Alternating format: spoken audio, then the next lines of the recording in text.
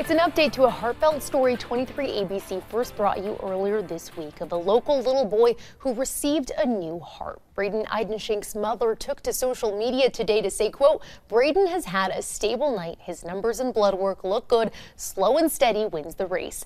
Braden spent more than 4 years on the donor transplant list waiting for a heart, learning on Tuesday that after that long wait, a match had been found. Braden had the heart transplant on Wednesday, which lasted more than 12 hours. Dozens of people came out to the downtown GetBus terminal this morning for their food distribution and resource fair.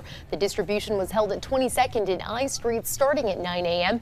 Fresh fruit and vegetables, pastas, rice and bread, and canned food were all given out to people. Officials with Get say it's a way to help people who don't know where their next meal is coming from in our community. They also say Get's goal is to hold food distributions for people 4 times a year. A groundbreaking ceremony was held in Southeast Bakersfield this morning where a new elementary school will be built.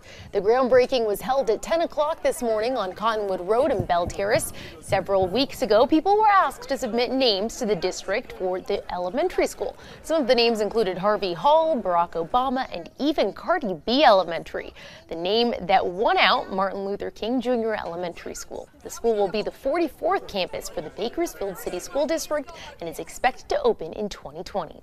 And I'm Allison Gargaro. We have a gorgeous forecast in store for Friday night football. Temperatures in the upper 70s this afternoon, but then cooling down to 68 degrees by the time the game ends. You can expect chilly overnight lows into the weekend, but temperatures warming up as we head through the weekend. 84 degrees on Sunday, 85 as a high on Monday. That's what's making news this Friday. Thanks for watching.